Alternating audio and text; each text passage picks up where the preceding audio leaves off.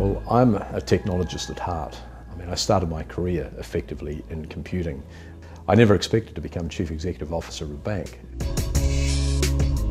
Banking and finance is really the core of any economy.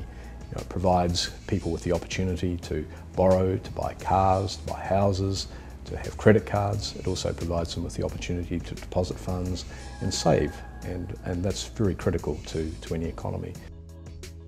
Technology really gave me a great understanding of the business as we went through the process of redesigning business processes and redesigning the way that we interacted with customers. And that's been due to the fact that we've been able to provide customers with instant access to services, whether it be through ATMs, whether it be through the internet, whether it be through telephone banking, transfer of funds internationally.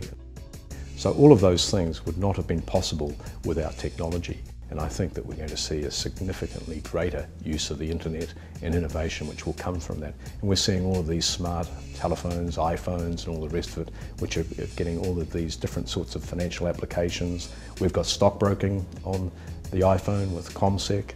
We've got a range of activities which I think are just going to continue to flow and be driven by innovative technology. So for the next 100 years, I think there's plenty of innovative space left for the banking industry.